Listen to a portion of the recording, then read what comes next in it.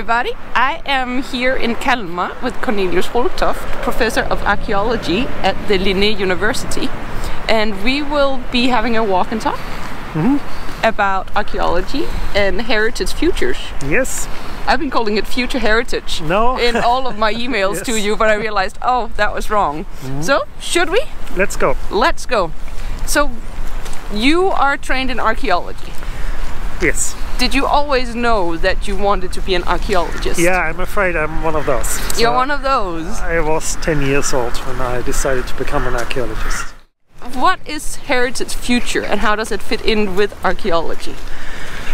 Right, that's quite a long story, but the way we define the term now is that it is about the relationship between present and future societies and the role that heritage plays in negotiating that relationship.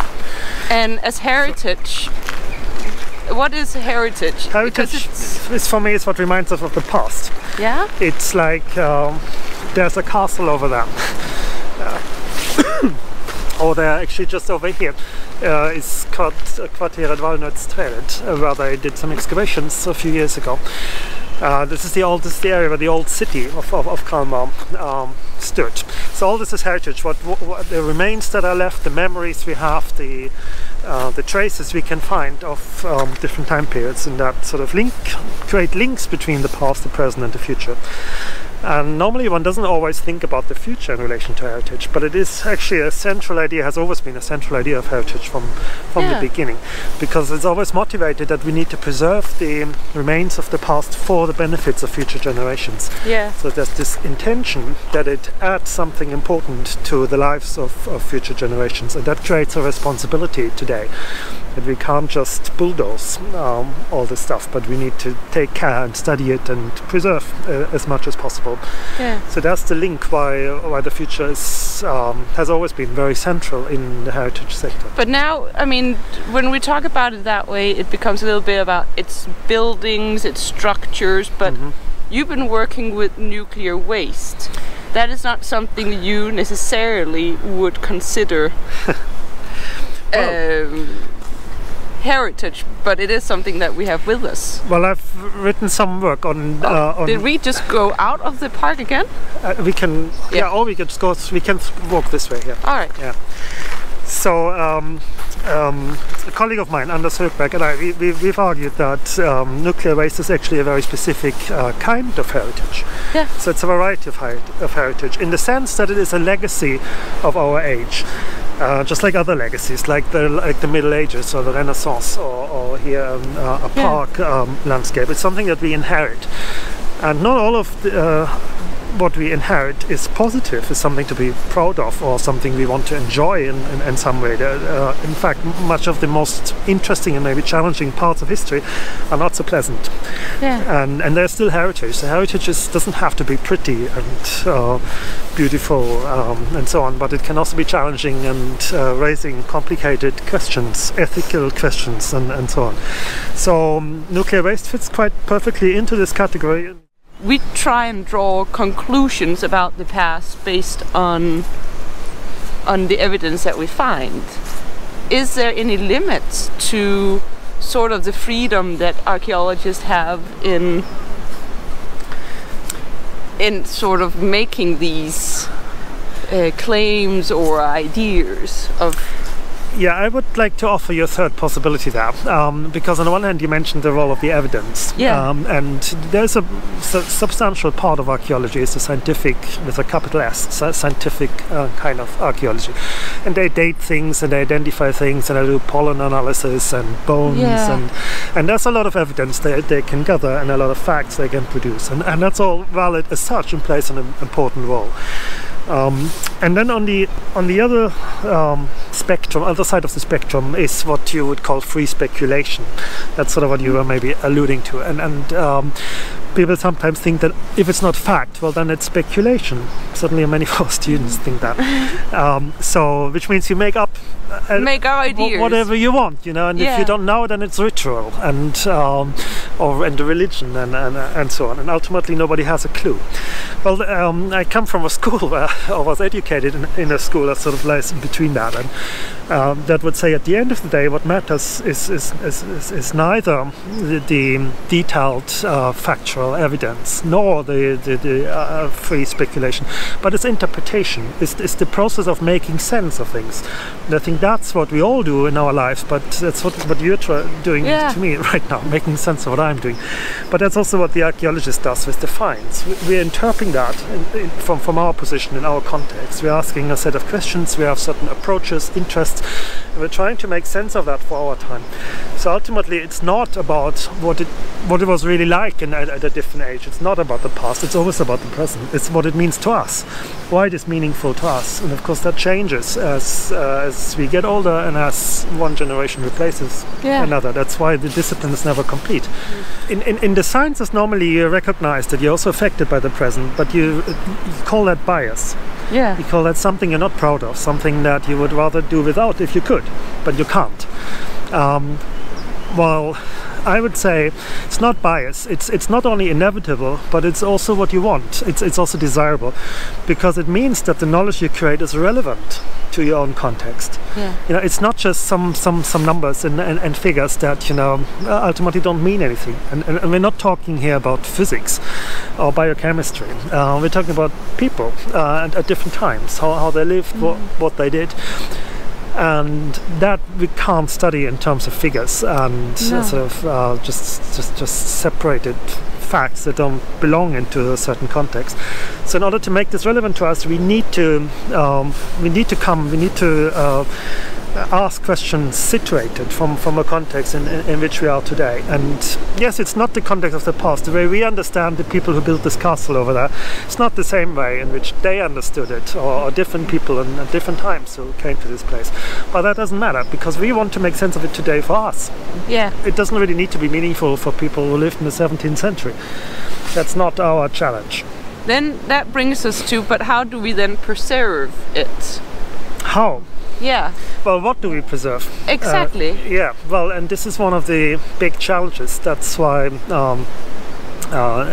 one of the aspects why we're working with heritage futures, because most people in the heritage sector, they sort of see a value in preservation as such, that it needs to be preserved because it is old, and it's maybe something we find valuable today. But the idea with heritage values is that you challenge the relationship between present and the future, which means that you can't take it for granted. You can't assume that only because we enjoy it today and it brings tourists here and it's beautiful and we like to take pictures and so on, doesn't mean people will do the same thing in the future. Like in 100 years from now, who will be at this castle? What will they do? Why will they think it's a good place or a bad place, and how will it be used? These are not questions that can be answered by just saying they do the same thing as today. So whether or not we want to preserve it must depend on a judgment on how we see the future, and that has never been done before. No. And that's what we think is the question one needs to address first. If we preserve something for future generations, then we need to know, when are they living? Who are they? Who are these future generations, and what are their needs, or what would benefit them? And unless we have some idea of that, we don't need to preserve it, because we have it already today. For us, we don't need to preserve it. So, yeah. But how do you then determine how the future is looking? And normally when I present on this, I say there are two things we can know about the future. One is that it's not like the present. So it's in negative terms. We should avoid presentism. So we should just what I said just now. We should avoid assuming that the future is like the present. So let's forget all the baggage we carry.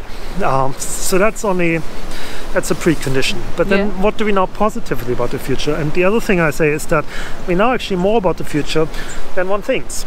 Now, not necessarily 100,000 years into the future, but that's not necessary for heritage. That's for nuclear waste. But for example, if we think like 50 years into the future, so there are certain trends that more or less we know about. For example, climate change. Yeah. We don't know exact how many degrees, but we know it's getting warmer, and it has consequences on various levels with the weather, and we see that in fact this year. all over the place already, and that doesn't mean we can predict every single event, but we know that it will have consequences. People will not be able to continue with their subsistence patterns as they have done, and they will need to change their ways of life, and some of them will move and have to find a living somewhere else. So this creates issues, social issues, global issues that need to be addressed. And heritage could be one way of dealing with that, but that's a challenge that we know about. I think one of the interesting thing, and is if you mention impact on society, is that people take it so personal, heritage. It's like when a building is supposed to be demolished, there are huge campaigns sometimes. People sign lists and so on, because it's not just a building, it also exemplifies part of the identity of their town and of their lives. People have memories of what happened outside this building or inside, and who lived there at some point, and so on. So ultimately, heritage always raises the question of who am I, and where do I belong, and also where I don't belong. It's always this us and them. It's the people who are part of the history, who are sort of... But is that where like the future, either whether it's climate change or mobility or migration patterns, become a sort of discussion point? Because us and them. Well, there should be. This is one of the questions we're raising now. Because if we, and I think we can safely assume that, the other, need to backtrack a little bit. Sorry, except I mentioned earlier the trends of climate change that we see quite clearly, and it has consequences that where heritage can be part, maybe, of the solution. But there are also other trends that we quite clearly see, and a lot of them are demographic.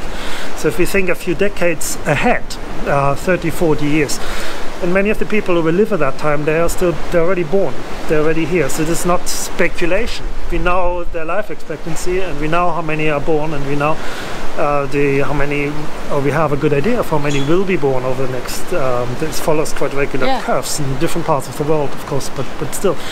So we know that there's a maximum number of the population that we will see in a few decades, but then it will probably stop to grow along the same trajectory. But we also know people will live in Asia predominantly. It's already visible, and they will live in cities, and they will live longer and are healthier. So we're looking at a population that is older on average than now, and that's not. That's older, that is larger than today, that lives more in cities and mostly in Asia. So these are the people, the global population, we'll have to work with. And so what role can heritage play in that? Well, that's the challenge where we really need to do more work, and also the authorities, I think, who are responsible for heritage need to care. How do we address the needs of the of that sort of global population? And now we're coming back to where you started just now, because if we also think that there will be the global mobility rate will not slow down, but will either stay the same or maybe even go up, which is not unlikely given that there will be more people and that the living standard is probably not going to go down drastically, but there will be, even in the future, new technologies that will allow us to fly even or travel in other ways that are climate neutral, so that this no longer is an issue. And there will be quite strong push factors that mean that people can't stay where they are. For example, higher water levels, or wars and conflicts, or all sorts of, we see that today as people are forced to leave where they come from.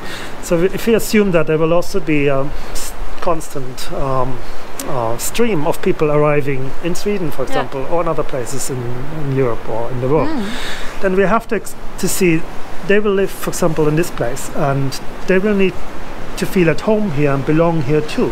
We don't want to have a society where it's us and them, where we always have this division, and some people feel at home and others not, and some people are respected and cared for in a different way than other people. And heritage can play an important role for that, because it means you need to try to preserve buildings that have a message, an inclusive message, that is everybody's past, not just people who've been here for 10 generations. And this creates big challenges, because it may mean it's a completely different set of sites and buildings that that can have such a message. It's not necessarily the old ones that have that. Doesn't mean one should demolish everything, but one should ask this question: how do we accommodate these people's interests? What is the most important heritage for the future? And it doesn't have to be the same as it was in the past. It can be something completely different. Yeah, but how do we keep up with that? Because if we are right now, I mean, we start thinking about heritage futures, but yet heritage is what we have with us right now. How can we step out of that box and say, well, right now it's not the pretty castle behind us that's our heritage that we need to preserve. Well, that's of course why it's not easy, and that's why we need to. That's why we're asking these questions, and we say what we need to develop is a futures literacy. We need to learn how to ask and address that question. And the first thing we need to understand is that what we take for granted today is not necessarily what future generations will, what will benefit them most. What we should maybe take for granted with the future in mind. So I think we would achieve a lot by already not take for granted that what was valuable in the past and maybe today is necessarily what we need to preserve for the future. I think that will be our last word. Okay. Because it's getting a little nippy and cold standing here. It does. Thank you very much. Thank you. It's been a pleasure.